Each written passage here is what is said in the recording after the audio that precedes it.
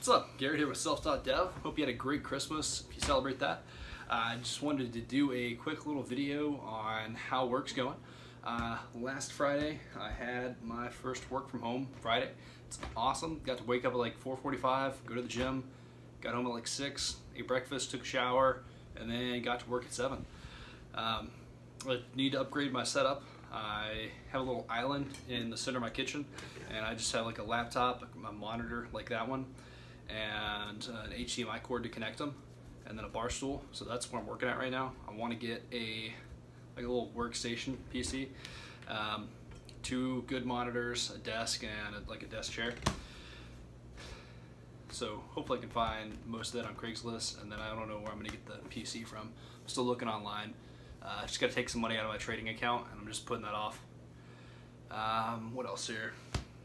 I am also almost done with my first site. It's been about a week and a half, I think, maybe 2 weeks. I've learned a lot from it though. I've never built like a multi-paged site like that before.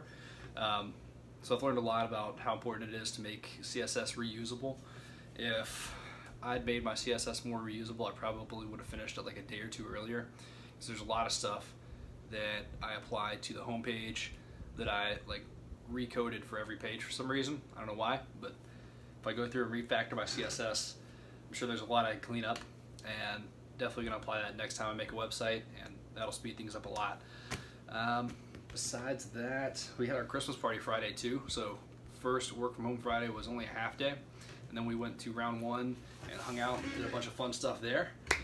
I think that's about all I wanted to talk about today. Just the work from home Friday, almost done with the first site, learning a lot from it. Job is awesome.